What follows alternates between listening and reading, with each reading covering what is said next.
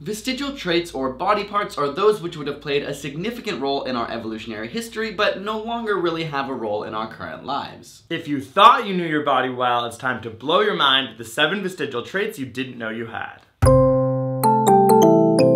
Number 1, your tailbone. While your great-grandfather might not have had a tail, if you go back far enough, your ancestors did. In fact, most mammals at some point in their lives have a tail, even if it's in the womb. For example, in humans, between the stages of 14 and 22 of embryonic development, you see something that kind of looks like a tail, but then it's actually absorbed and fused into a vertebrae. Yo, bruv, you wanna go to the bar and catch some tail? Number 2, male nipples. Guys, the truth of the matter is you only have nipples because you could have been female. From a biological perspective, they don't really do that much. Of course, this isn't necessarily an evolutionary vestigial trait, but an embryonic one. We actually made a video explaining how we were all female in the womb until the Y chromosome and hormones like testosterone take over, which help determine your sex. Number 3, wisdom teeth. You know those annoying buggers at the back of your mouth that a lot of us have to get rid of? I actually was supposed to get my wisdom teeth out a year ago, but I've been too scared to go get surgery, so I'm just gonna be a rebel and let them grow in. Wise. The human jaw has become smaller over time, so there's actually just not enough room for your wisdom teeth. Dental hygiene may also be to blame. Say what? In fact, scientists believe that in the past, we probably lost more teeth throughout our lives, leaving more room for the wisdom teeth to grow in. Number 4, goosebumps.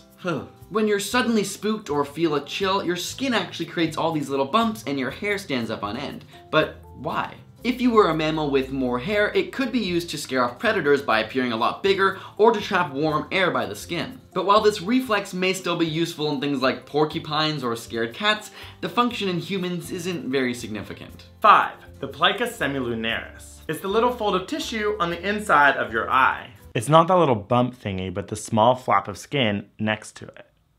And many scientists believe it's a remnant of a third eyelid. It is a vestige of the nictitating membrane in birds, amphibians, and reptiles, which is translucent and moves across the eye lengthwise to keep the eye moist while still allowing them to see. At some point, humans would have lost it, but now this small piece still remains. Number 6, the palmar grasp reflex. This one is really cool. So if you take your finger or something similar and put it in the palm of a baby's hand, it will automatically close with surprising strength.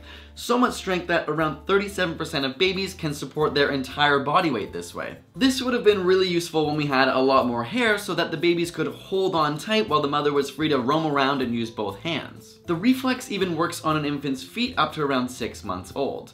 Number 7, the ear.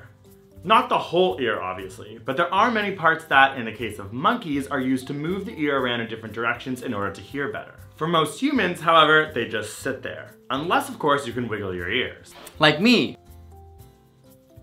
Then you're just awesome and special. Or perhaps just less evolved. So there you have it. Your body isn't all that it seems to be. We wanted to send a special thank you to Casper Mattresses, who supported this episode, which is an online premium retailer, and they sell really nice mattresses for a fraction of the cost. We actually recently got one ourselves and love it. It combines latex and memory foam together for better nights and brighter days, and it's honestly a super comfortable mattress and has just the right sink and bounce. Not to mention it's affordable, has free delivery, and they let you try it out for up to 100 days. No showroom visits necessary. You can save an additional $50 by going to casper.com/asapthought and using the promo code ASAPTHOUGHT. That's casper.com/ASAPthought with the promo code ASAPTHought. And with that, you'll be on your way to fully resting your useless vestigial body parts. So make sure you follow us on Instagram and Twitter, and we will see you on Saturday for the vlog.